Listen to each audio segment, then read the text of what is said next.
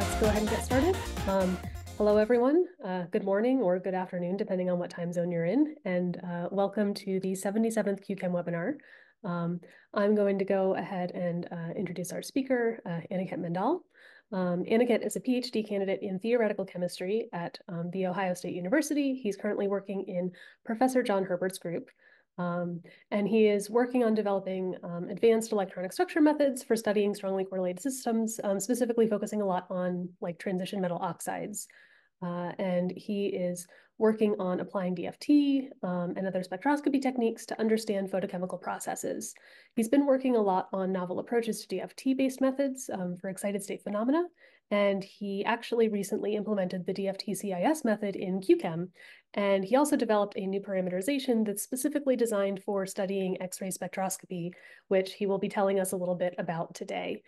And he's also been recognized many times for his accomplishments. He received the Best Poster Award at the 2023 Midwest Theoretical Chemistry Conference, and also received the Dow Graduate Student Symposium Award, Talk Award back in 2024. And he also did a summer internship at QChem a couple of years ago. So we're really excited to have him back. And Aniket, we're excited to have you here and very much looking forward to your webinar. So without any further ado, I will go ahead and hand it over to you.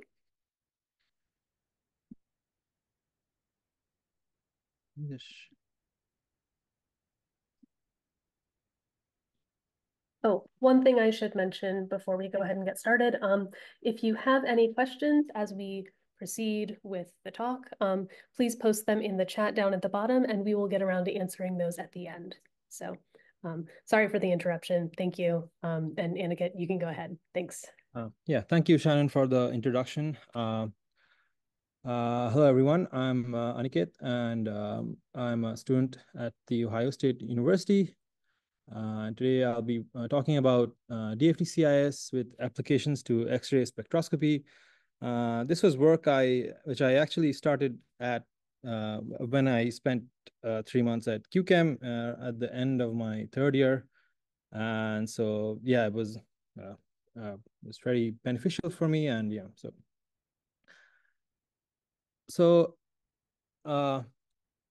I'll just go through the topics that I'll cover in today's webinar. So I'll give a brief introduction, and I'll talk about how the different singly excited state methods, so CI configuration interaction singles, CI singles, and time-dependent density functional theory, and also introduce a method that I implemented in QChem, DFT CIS. I'll go through the equations, the theory behind DFT CIS, and the two different implementations of it. And I'll also go through some results. So I'll be focusing mostly on X-ray spectroscopy results because that's what we are focusing on in today's webinar. But I will also show some valence results, valence excitation results, because I felt like those were necessary to explain or give some context to the theory that we are going to discuss. And I will also go through the process of how to run DFT CIS in QChem. So in case you need to run it in the future, I will explain what inputs you need and what the output should look like. So first I'll give a brief introduction. So the configuration interaction singles method uses a Hartree-Fock wave function as a reference wave function on which it does excitations.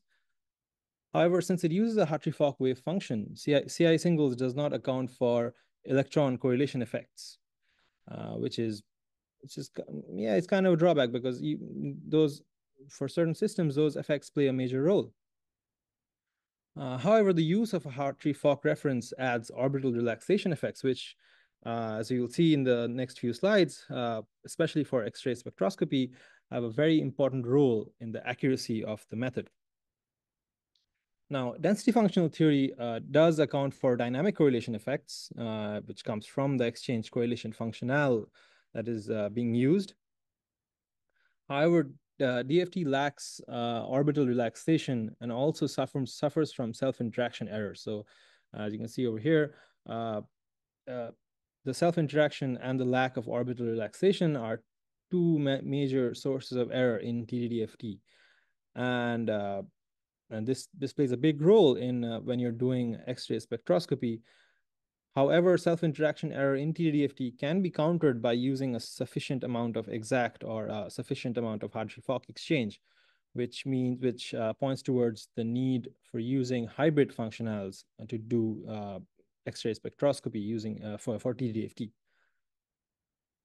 So yeah, I've talked a lot about Hartree-Fock exchange and how it's important to to do X-ray spectroscopy. So I'll just go through the theory a little bit. So linear response, the linear response TD-DFT equation for excitation energies is, as you can see over here, where you have the A and B matrices, which are the excitation and the excitation, and you get the excitation energies as the eigenvalues in the omega, and X and Y are your excitation and de-excitation amplitudes.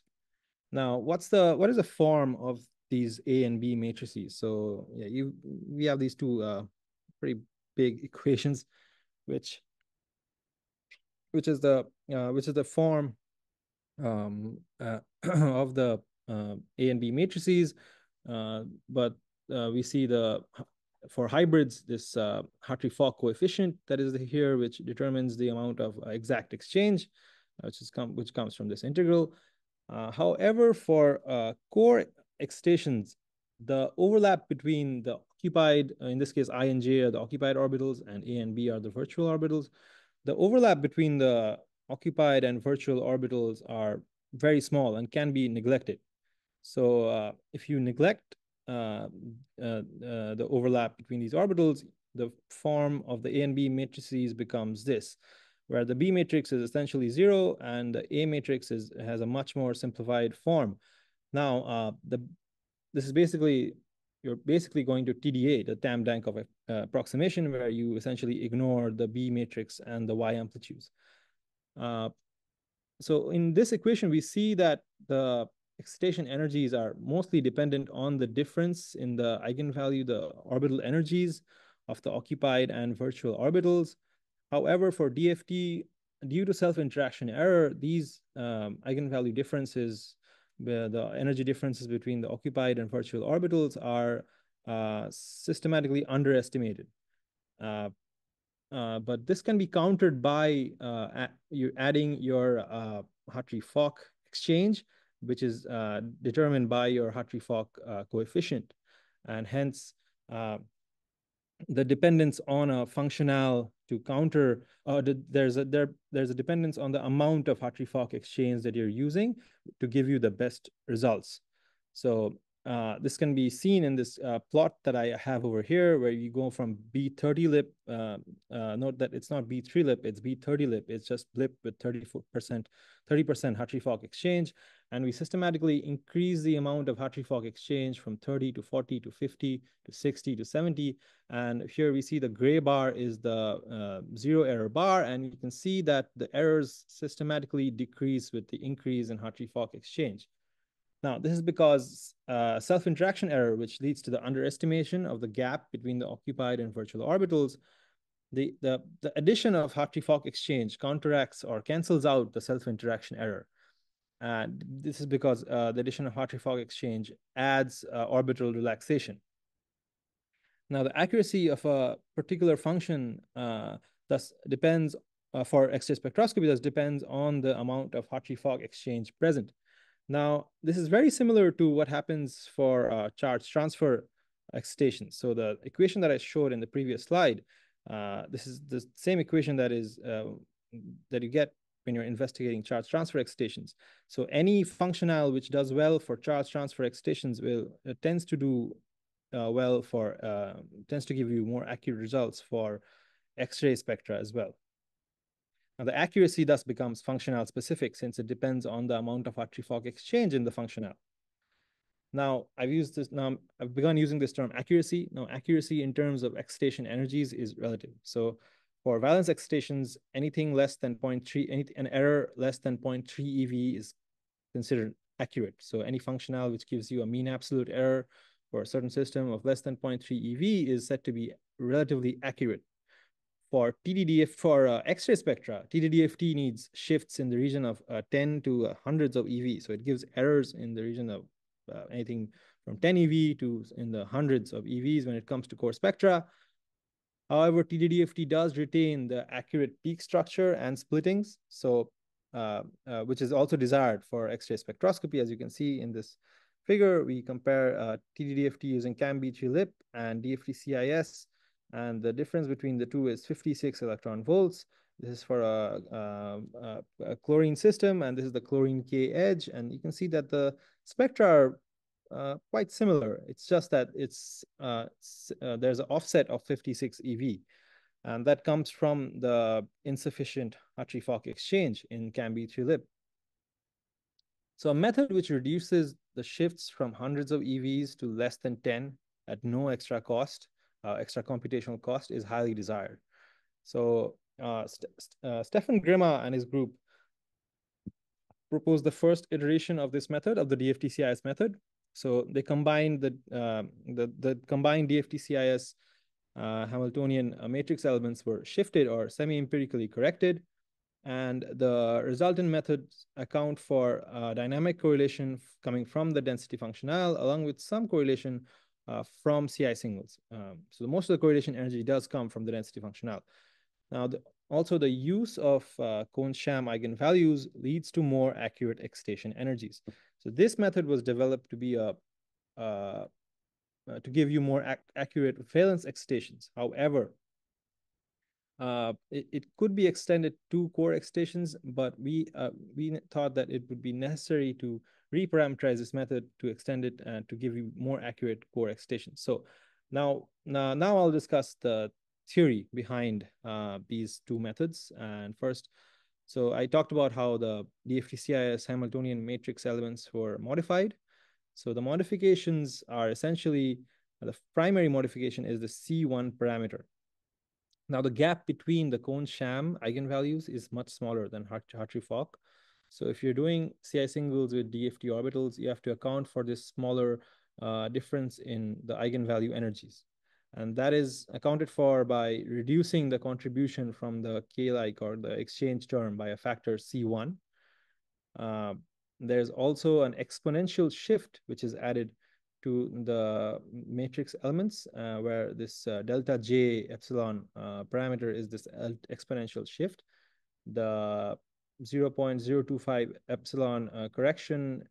So this entire correction was added to deal with states with small Coulomb integral values like Rydberg states, and this so the exponential part does that. It adds deals with states with small Coulomb integral values, whereas the 0.025 epsilon correction was added to add consistency to the description of core excited states. And for the purposes of this talk and for the purposes of X-ray spectroscopy using B3-LIP CIS, this is the most important part. So for CAM-B3-LIP CIS, we decided to add two parameters, C1 and C2. So reducing the contribution from both the exchange and Coulomb terms. So it was seen from B3-LIP CIS that the majority of the correction comes from the C1 parameter. And this is especially useful for valence excitation, valence excitations, which the B3-LIP CIS method was originally designed for. Now, the exponential correction in B3-LIP CIS was made to deal with charge transfer and Rydberg states. Using CAM-B3-LIP as the functional, we already have a DFT method which can better account for charge transfer and Rydberg states. So we decided to not use the exponential correction that was there in B3-LIP CIS. Instead, we added a delta epsilon correction. Now, this correction was added specifically to deal with, to correct the core energy level values of CAM-B3-LIP CIS, of the CAM-B3-LIP functional. But these corrections are also element specific. So we designed two separate parameters. So for elements for which the 1s orbital energy is less than 102 Hartrees, which is essentially anything before argon. So right up to argon, all the elements in the periodic table have a 1s orbital energy less than 102 Hartrees. So and those elements use this correction, whereas for anything above argon, so specifically the 3D transition metals, which we were focusing on, needs this correction. And this is the difference between B3-lip CIS and CAM-B3-lip CIS, is that CAM-B3-lip CIS can deal with 3D, the X-ray spectra of 3D transition metals much better, and gives you lower errors for 3D transition metals. I'll discuss that more in the results section. Now, so on the delta epsilon parameter, so Carter-Fenk et al. In their paper have shown how self-interaction error and orbital relaxation decide the accuracy of a functional. As we can see from this figure, which is taken from their paper, you can see that Hartree-Fock only has orbital relaxation error. So the blue bar over here is the error coming from orbital relaxation, whereas the yellow bar or the orange bar is the particle hole self-interaction error, and the green dot is the overall error. So as you can see, Hartree-Fock, all the error comes from the orbital relaxation. Also for Hartree-Fock lip, this is essentially blip with 100% Hartree-Fock exchange. There's no self-interaction error. So for these density functionals, however, you see that there's a competing effect, which is the self-interaction error. So methods like SRC1 and Becky half and half have nearly equal amounts of self-interaction error and orbital relaxation error. So their overall error for core excitation energies is very small. And this is primarily due to error cancellation. The delta epsilon parameter in CAM-B3-lip CIS essentially balances the two competing effects and increases accuracy at no additional cost. Also for X-ray spectra, to do X-ray spectroscopy, we had to use the core-valence separation scheme, which is already implemented in QChem for TD-DFT. We extended that to DFT CIS.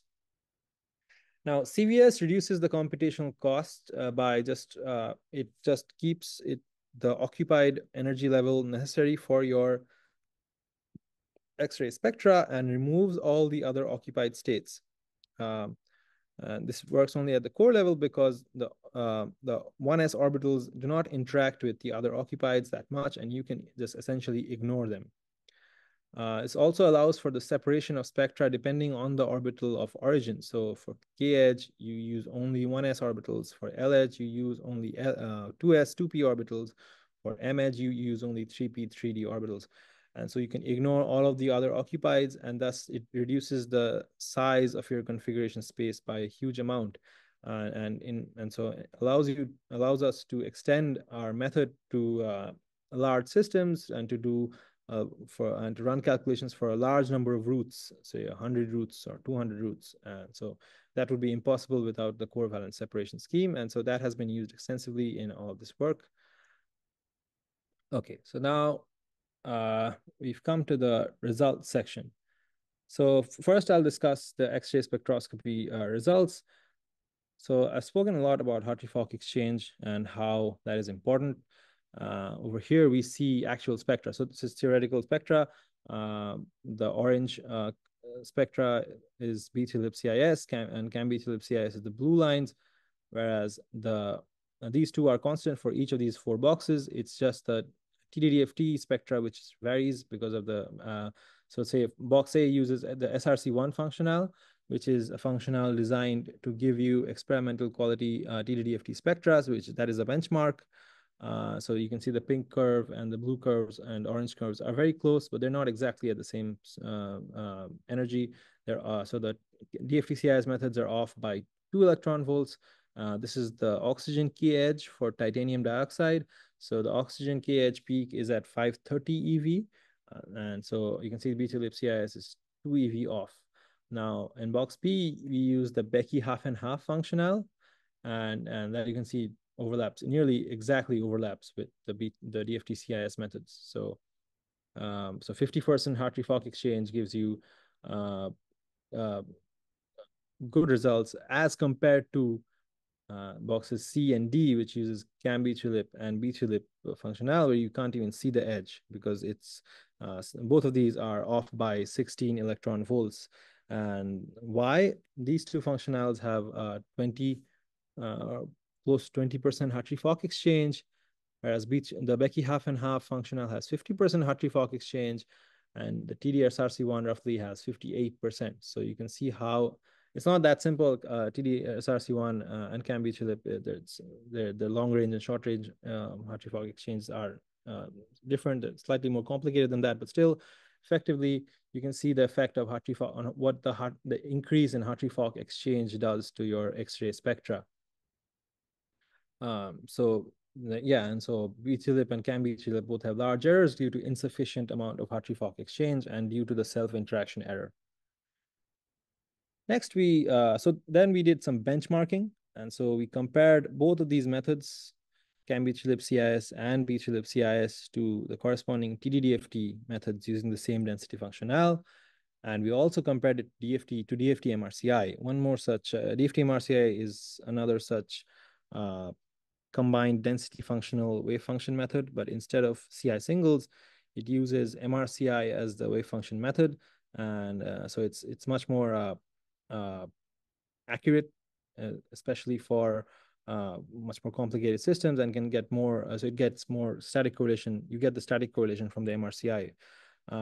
But for the case for X-ray spectra, and especially in this case, where we benchmarked errors in second row KH excitation energies of 20 different molecules. So these are primarily carbon, nitrogen, and oxygen KH energy values. You can see that TDDFT has an error of 12.5 to 12.6. So CAM-B-CHLIP has 12.5 EV error, and B-CHLIP has 12.6 EV. Whereas DFT-CIS has considerably less error. So CAM-B-CHLIP CIS has 3.86 mean absolute error, and B-CHLIP CIS has 3.15 mean absolute error, which is comparable to DFT MRCI. Now, does this mean that DFT CIS is equally accurate as DFT MRCI? No, but it's close for this specific case. For X-ray spectroscopy of these second row KH elements or molecules, DFT-CIS and DFT-MRCI give you comparable errors. Now, I talked about how we reparameterized CAM-B-CHLIP CIS, and there was one big difference, and it came to how we treated the 3D transition metals. We can see the difference over here. So this is B-CHLIP CIS and the errors of B-CHLIP CIS as compared to the best estimates. And this is the errors of a CAM-B-CHLIP CIS method as compared to the best estimates. So first, these are the third row elements, so silicon, phosphorus, sulfur, and chlorine. You can see that B-CHLIP CIS and CAM-B-CHLIP CIS, even though B-CHLIP CIS is more than CAM-B-CHLIP CIS, it's not that great. It's not that different. However, the errors explode for B-CHLIP CIS when it comes to these metal complexes, so manganese, iron, nickel, and copper. So this is primarily due to the parameterization of the core excited states, the correction. That is not designed to deal with 3D 1s orbital energies, so which justifies the reparameterization of CAM-B-CHLIP CIS, and that has allowed us to extend our calculations to the 3D transition metal systems. So with that, we studied the effect of cluster size on this titanium dioxide nanoclusters. So we started from the monomer TiO2 and we went to the decamer titanium dioxide 10. This is the CAM-B-CHLIP CIS spectra. So the oxygen K edge spectra consists of two peaks corresponding to the 3D of titanium, so T2G and EG. The two peaks are correspond to T2G and EG MOs. So the intensity of these T2G and EG peaks get reversed with increase in cluster size. So as you can see so after TiO2 5, the intensities have been reversed, and the peak structures appear to converge at titanium dioxide, the heptamer. So we ran calculations up to the 13 mer, so TiO2 13, and the spectra did not change. So essentially, the peak structure converged at titanium dioxide 7. And so you don't need to do, at least for the K edge of the oxygen, you don't need to do the calculations of clusters any larger than this heptamer for titanium dioxide. So next we studied the effects of basis set in Cam-Beech-Phillips CIS. So I discussed these C1, C2 parameters and all the semi-empirical corrections. So for Beech-Phillips CIS, these corrections were done for the Beech-Phillips function using the Beech-Phillips functional and a specific basis set designed specifically for the Beech-Phillips CIS method. Now, this restricts the applicability of this method because it's not a, well, you have to use a specific basis set and a specific functional. Now, the Cam-Beech-Phillips CIS method was optimized using, the parameterization was done using the DEF2 TZVPD basis set. Now, so we investigated how the oxygen K edge spectra of titanium dioxide, the decamer, would vary according to 3 different basis sets. So DEF2 TZVPD, DEF2 SVPD, and DEF2 SV parenthesis P. So progressively smaller basis sets. Now, the DEF2 SV parenthesis P and DEF2 SVPD, the low accuracy basis sets, show a small 2 electron volt shift as compared to DEF2 TZVPD, which is the high accuracy basis set. However, on the other side, the use of the DEF2 SVP calculation is 23 times faster as compared to DEF2 TZVPD. So in terms of raw numbers, the DEF2 SV parenthesis P took us 2 hours to run for a titanium decamer using 1,000 roots to get the spectra, whereas DEF2 TZVPD for the same system, same number of roots, took us 46 hours. So now you have to decide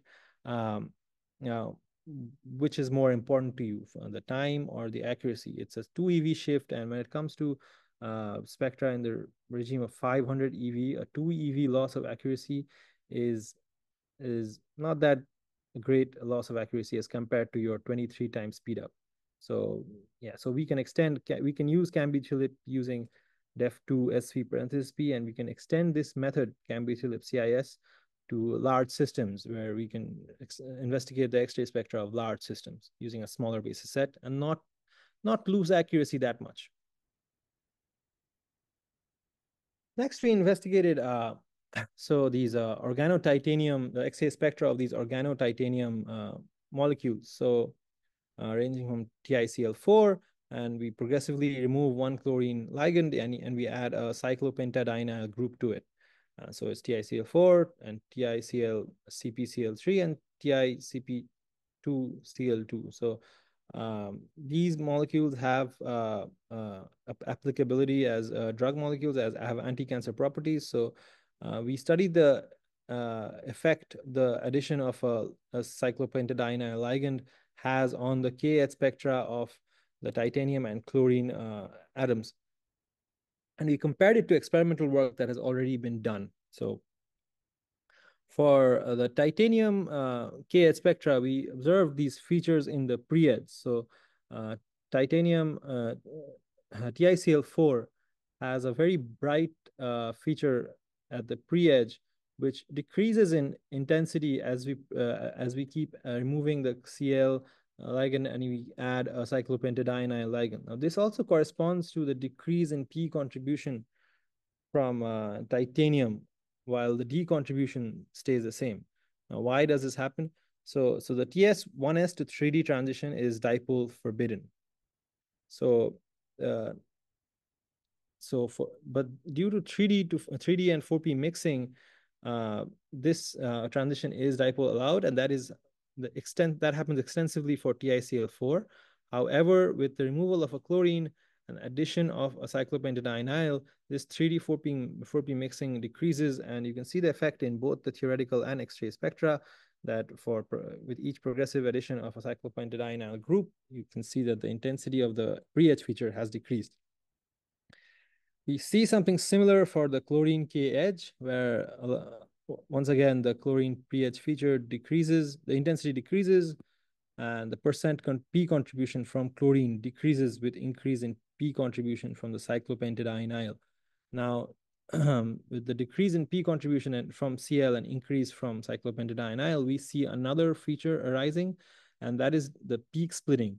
So the peak splitting changes with the addition of the cyclopentadienyl ligand, and this is, and also there is no peak splitting in the pure TiCl4 molecule, but the intensity changes and the peak splitting essentially arises because the high energy d orbitals have higher contribution from Cp.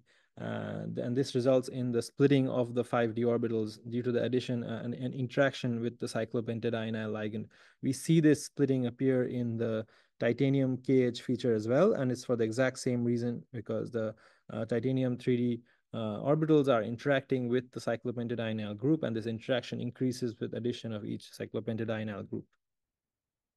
And thus, this is quite useful to see how you can explain bonding structure, what is happening in these molecules with X-ray spectroscopy from the pre-etch features, and also how we can see that the Cam-Beechlip CIS spectra match very closely with the experimental spectra. You can see similar features in both the experimental and theoretical peaks.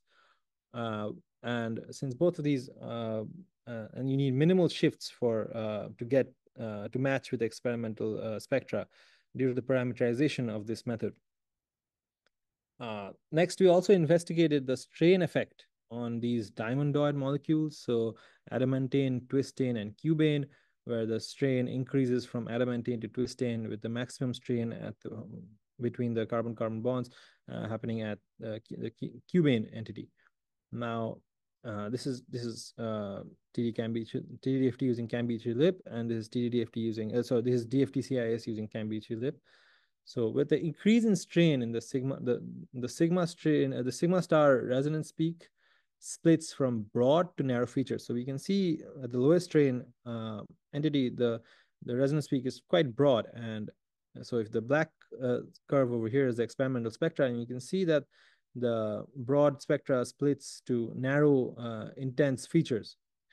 Now, the shifts needed to match with the experiment are 4 EV for Cam-Beechlip CIS and 11 EV for TD Cam-Beechlip. So this becomes important in spectra like these, where there are lots of fine details and subtle peaks. And if you need a method by which you need to shift by 11 EV, it becomes very difficult to match with experiment. So you can see how a smaller shift is beneficial. However, both of these methods fail to describe the cubane narrow features. So as you can see, there are two features in the spectra, in the pre-edge part of the spectra. However, the intensities are not the same. There's one more intense peak and one less intense peak. So that is not the same as what we see in the experiment, where you have two equally, or maybe one slightly more, but yeah, the two equally intense narrow features. Next, so all these results that I talked about before was X-ray absorption spectra at the K edge. Next, we did some X-ray emission spectra using Cam-Beechlip CIS, and we investigated what shifts were needed to match with experiment. So these shifts, so these are H2S and CH3Cl. Now, the shifts needed to match the theoretical spectra with experiment were larger than the shifts needed for XAS. So for emission spectra, the shifts were larger. So for the X-ray emission spectra, the shifts for both of these were around 28 electron volts, whereas they're considerably smaller for X-ray absorption spectra, so around 6 to 8 electron volts. We used uncontracted basis sets to see if they improve the results. That did improve the results marginally by about 1 electron volt, but didn't rectify the problem. I think so. We theorized that the problem was primarily coming from the parameterization of the method, which was done on closed shell 1s orbital. And if you do XCS, you have a hole in the core. And so the 1s orbital energy changes. And so the parameterization did not work as well for the X-ray emission spectra due to the presence of a core hole in your reference system on which you do the excitations. Um, however, the shifts are still smaller than those needed for TD-DFT. So for X-ray emission spectra with TD-DFT, for these systems, for CH3Cl, the shift was around 40 eV. So there's still less than what was needed for TD-DFT. So it's still an improvement, but it's not as big an improvement as we have seen for the X-ray absorption spectra. Now, next so this led us to think about how Cambie-Chilip CIS would perform for the L-edge, since it didn't perform as well for X-ray emission spectra. We thought maybe we should see what happens for X-ray absorption spectra, but at the L-edge. So we compared the Cambie-Chilip CIS spectra to TD-DFT using B3-LIP, and we compared the shifts needed for these. Now, both of these are non-relativistic spectra, so without spin-orbit coupling.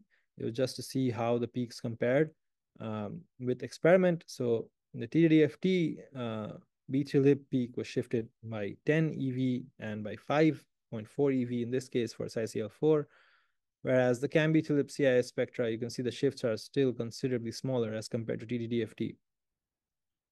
Now, the delta epsilon correction was parameterized using only 1s orbital energy values. However, they were done using energy values.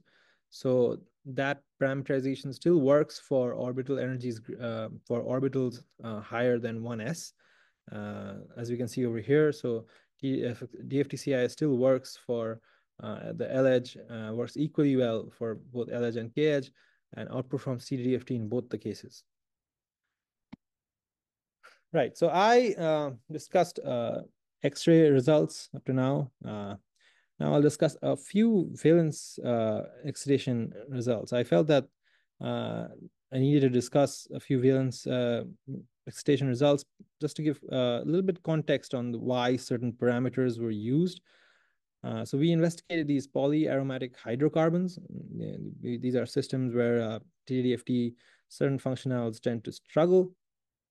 So for the 1 LA state, we compared the errors of these three methods. So TDDFT using LRC omega PBE, long range corrected omega PBE, and B3-LIP, and long range corrected omega PBH and B3-LIP CIS.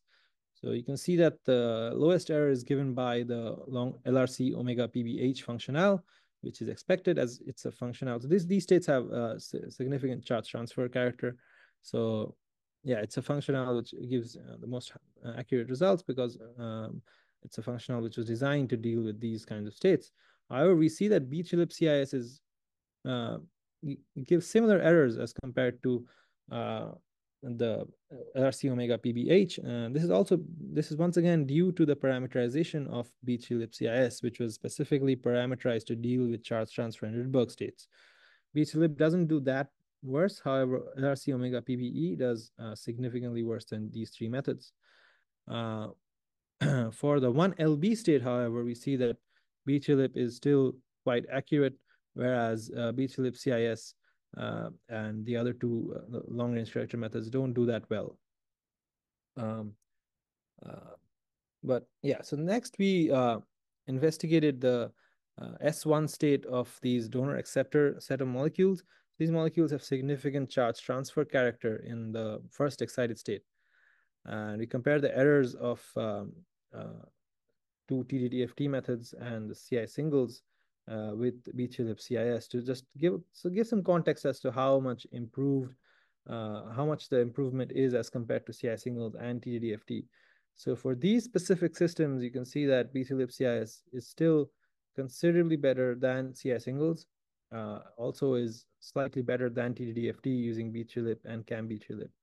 Now, this difference between CI singles and B3-LIP CIS is interesting because the major difference between these two methods is the fact that B3-LIP CIS has dynamic correlation from the density functional.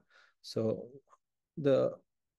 I plotted the mean absolute errors of these donor acceptor moieties and compared them the first excitation energies of these DA moieties and compared that to CIS parenthesis D excitation energies. Now, CIS parenthesis D is essentially CI singles with a perturbative correction.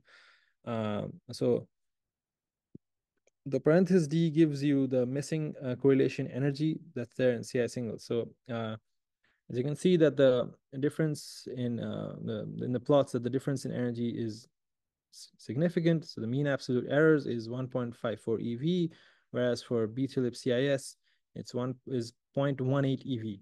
Now, most of this difference in errors is due to the lack of correlation energies in CI singles. You can see that the B-Tulip CIS values match relatively well with the CIS parenthesis D method results, whereas the CI singles values are off. And so around 1 or 1.1 EV of these, the difference in the error is due to the missing correlation energy in CI singles, whereas B-Tulip CIS gets most of this missing correlation energy by using the DFT orbital, or in this case, the B-Tulip functional.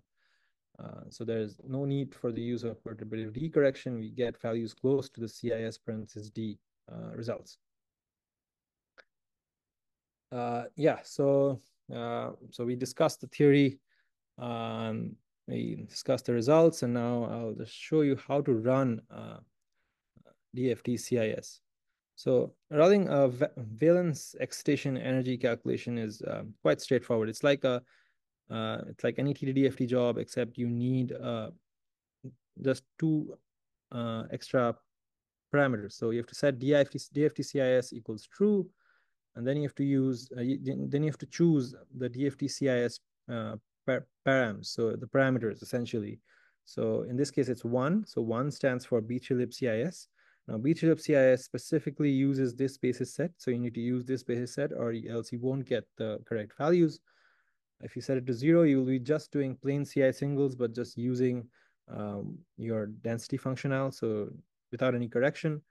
If you set it to 2, you'll be doing CAM B-Tulip CIS using the def2 TZVPD, or you can also use def2 SVPD or SV parenthesis P. But for valence excitations, you can use the def2 TZVPD.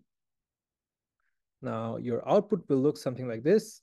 You'll get a warning, which tells you to use the specific functional basis sets that are necessary to run this job. And so the suggested basis sets are def2 TZVPD or TZVP, and the suggested functionals are CAM B-Tulip or B-Tulip.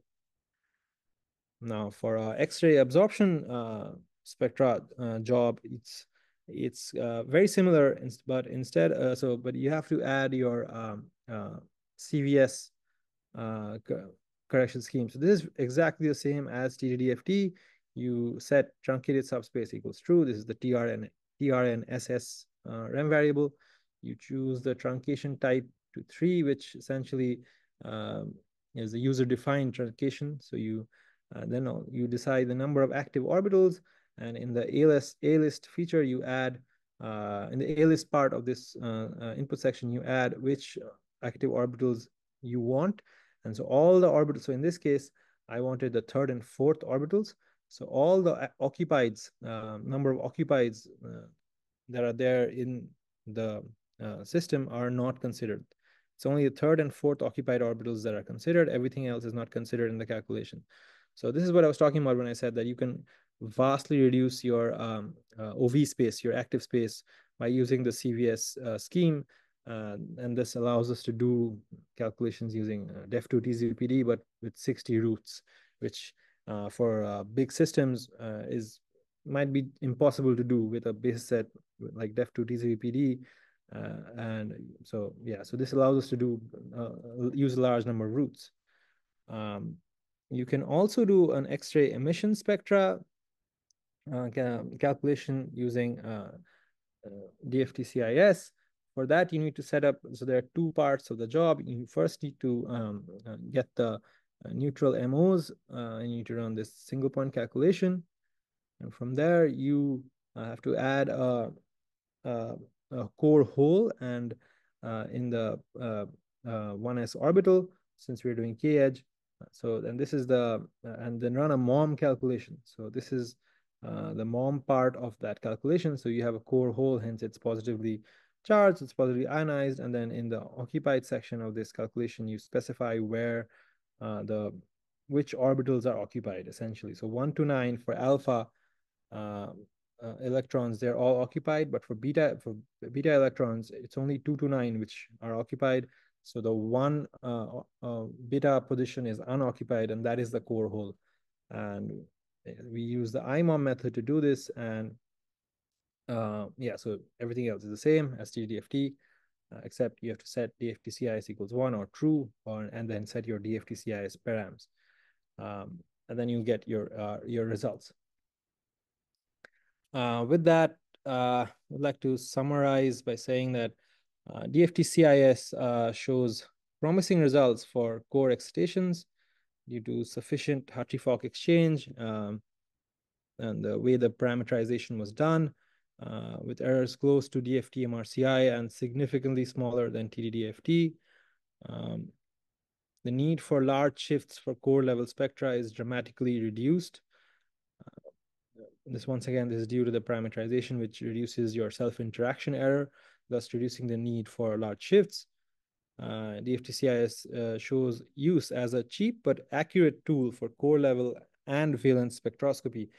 This is because for core level spectra, we are countering the error coming from the self-interaction effects, whereas for valence spectroscopy, we are countering the error that's there in CI singles due to the lack of electron correlation, which is due to the dynamic correlation that we're getting from the DFT orbitals. So it shows use as a cheap but accurate tool for core and valence spectroscopy. We're working on adding spin orbit coupling, which will enable the calculation of L and Mth spectra, but with your you get accurate spectra with spin orbit coupling induced splittings.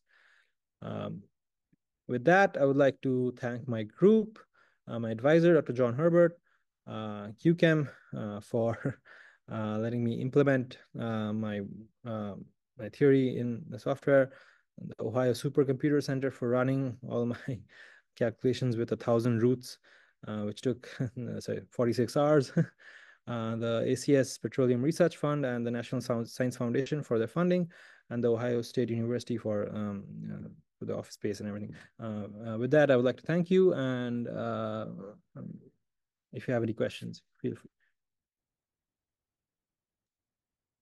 Awesome. Thank you so much for a great talk. If anyone has questions, you can go ahead and post those in either the chat or the Q&A at the bottom.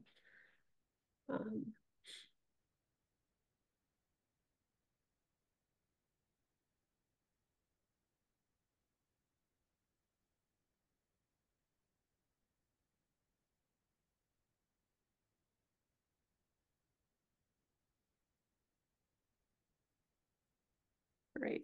We have first question, which is this method applicable to, or could this method be applicable to heavy elements and clusters, such as like lanthanides, etc.?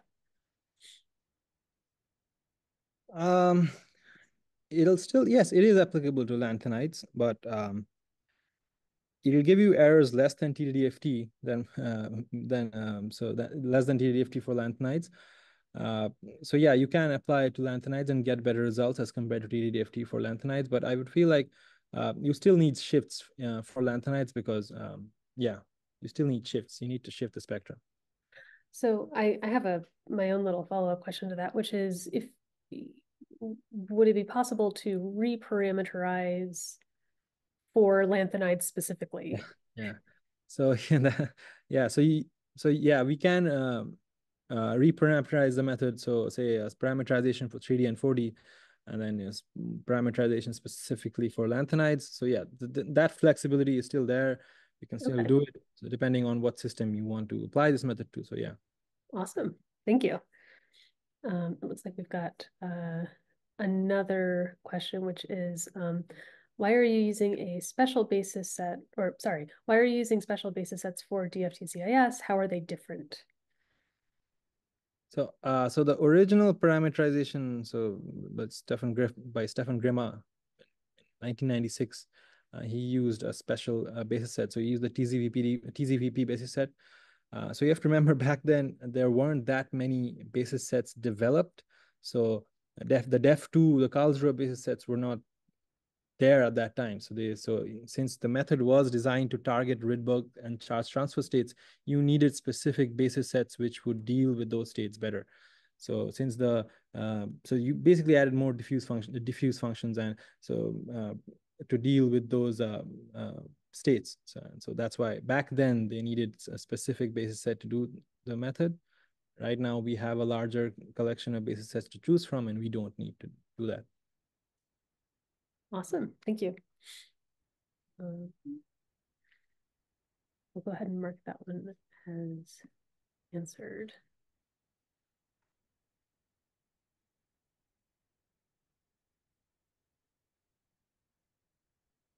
Does anyone else have any questions?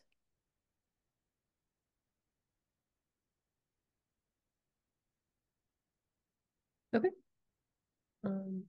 I guess if nobody else has anything, if anyone thinks of a question that they would like to ask later, there will be a forum topic posted directly after this webinar, where you can post any follow-up questions if you think of one, like, you know, tomorrow or a week from now, or if you're watching this on YouTube later. By the way, this will also be posted on YouTube probably within next week or so. And so, oh, there's another Q&A. Sorry, can you use scalar relativistic orbitals with this method?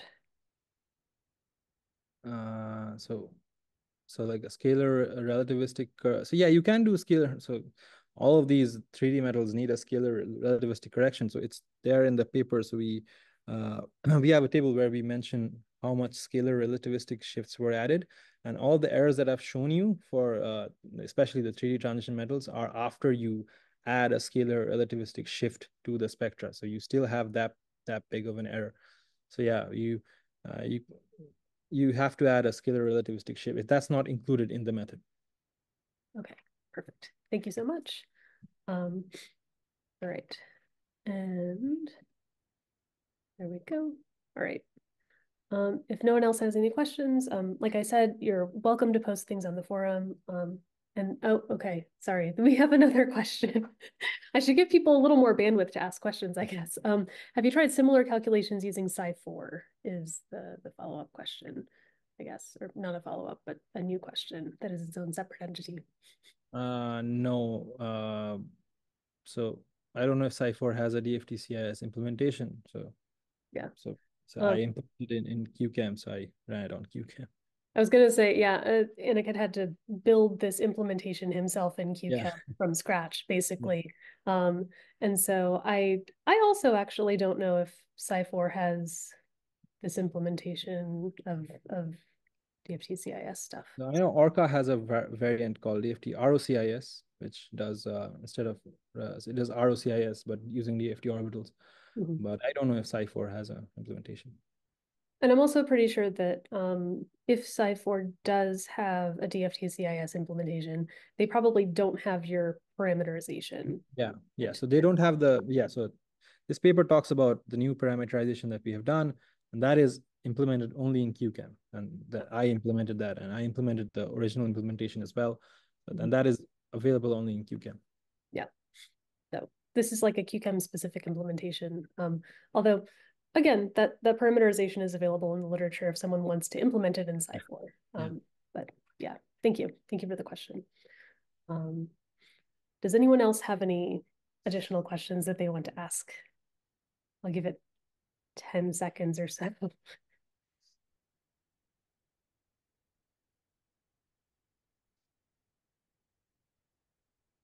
Okay, awesome. If there are no other questions, thank you so much, Aniket, for a really awesome webinar. It's been really cool to see what you've done with all of this since your internship at QChem. And we're really excited for you as you're kind of, wrapping up this work at the end of your PhD and going on to some really awesome things. So we're looking forward to seeing what you do in the future. Thank you. Yeah, thanks so much. Have an awesome rest of your Thursday, everyone. Take care. Bye.